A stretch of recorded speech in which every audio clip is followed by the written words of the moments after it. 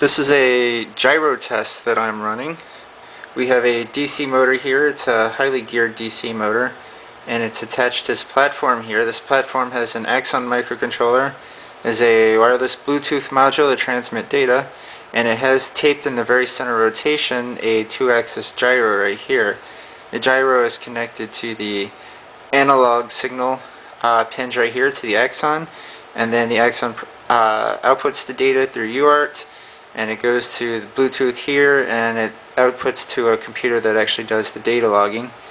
Connected to the DC motor here is a power supply. So if I turn on the power supply, I get a rotation of the gyro, so I can measure an output of that rotation. Or I could change the voltage, get it to go fast, or really fast, or really, really fast. And it's fairly steady. There's no encoder needed. The rotation is very reliable because it's a high quality DC Axon motor.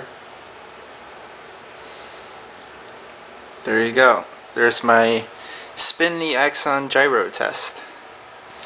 Oh, I forgot to mention, to calculate the rotational speed, I just count the number of rotations, say 10 rotations, and then divide it by the time it took to rotate those 10 rotations using a stopwatch.